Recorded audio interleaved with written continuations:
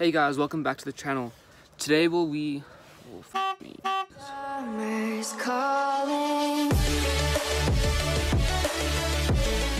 Hey guys, welcome back to the channel. Today we will be talking about the 3 most interesting things about growing Pygmy Drosera.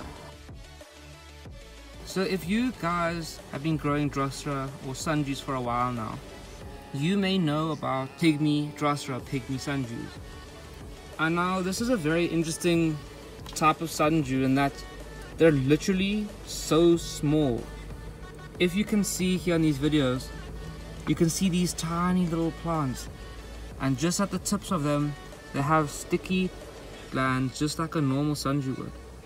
So I asked on the International Carnivorous Plant Society group what was the most interesting things about Pygmy Drosera, and this is what people had to say. So we will just discuss these 3 topics today and learn about what makes these Droseras so unique. Now the first most unique thing that people talk about these Pygmy Drosera is that they make gemmae. Now what exactly is gemmae, right? So in this picture here, you can see that there is a green crown just at the center of the small plant. And now what this actually is that the gemmae are these small little green things that the plant makes, and they pop off the plant. Just as I'm touching it like this, you can see them jumping. So these little gemmae are specialized leaves that the plant makes to help in spreading the plant around. It is an asexual form of reproduction, and it's a trait found only amongst Pygmy Drosera. As you can see here, at the center of the crown of this plant here, you can see there's 3 little bulbs. Those little bulbs there will form into gemmae for the Drosera scorpioides here, which is actually known to be one of the biggest Drosera. You can see the really big sticky glands out of the leaf of that plant. And just coming over these ones as well, if you look in the center, you may see little circular bodies which are all gemmae. Now that's a very interesting thing about Pygmy Drosera, is that they produce these gemmae, and when you actually touch the gemmae, or when a raindrop touches the gemmae, they fly everywhere. They pop out of the crown of the plant. One just flew all the way onto my pants. But they pop everywhere, which causes them to easily grow all around the mother plant.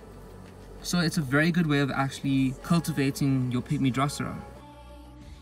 So you may be wondering, what else makes these plants so special? And the other most interesting thing about them is how small they are. I briefly touched on this already, but these plants are really tiny. Now here's an easy way that we can actually tell the difference between the different Drosera here. If I put my thumb next to this Drosera pelchella, you can see that the Drosera is about the same size as my thumb. But if I have to move my thumb over and put it next to these Drosera here, you can see that these Drosera are about the quarter the size of my thumb. And if I put my thumb next to the Drosera scorpioides, you can see that the whole plant is much longer than my thumb. It just shows you the great variation in size of these Pygmy Drosera, which is really what they're known for, is mainly their size. And the next thing that people mentioned was their growth rate. Now, I don't really understand why people would talk about these plants' growth rates, as I find their growth rate to be pretty standard. Although when you do grow them from gemmae, they do grow much slower. It takes them quite a while to get to this adult size. And I'll actually show you some of my baby pygmies that I have growing, that I've been growing for about 6 months now. So as you can see here, this is a small Drosera warrior, and there's another one there. I have been growing these for about 6 months now, and they're still nowhere near the size of their parent plants. As you can see here, the parent plants are much bigger and much more developed. I'll put my thumb next to it, you can see again. So you can see that these plants are much smaller. And growing them from seed as well, I've never really grown Drosera from seed, although the Pulchella I got was grown from seed. I've never really noticed them to be much of a slow grower. I think they grow pretty standard, and even their catching rates of insects is pretty normal to other Drosera. I'm not really sure why people would comment on the rate of their growth. So a couple more interesting things about the Pygmy Drosera. They come from Australia. They're used to getting wet winters and dry summers, which is how they adapted having these little white hairs to help get rid of any extra sunlight that hits the plant. It's a very clever adaptation.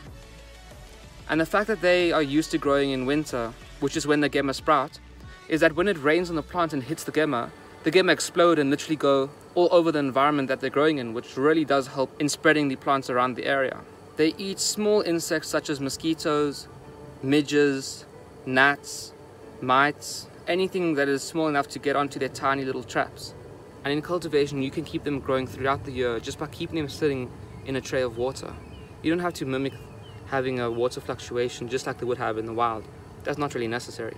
Another interesting thing about Pygmy Drosera is that they have really pretty flowers. If you're following me on Instagram, you may see the post, you may have seen the post that I've put up where all of the Pygmy Drosera were flying at the exact same time. They have really pretty flowers, all of different colors, and sometimes the flowers are actually bigger than the plants, which is quite unique. So if you guys found this video interesting, please leave a like, and remember to subscribe, as every week I post a new video about the growth, care and cultivation of carnivorous plants. See you guys next time. 'Cause when it's all over, the love that you give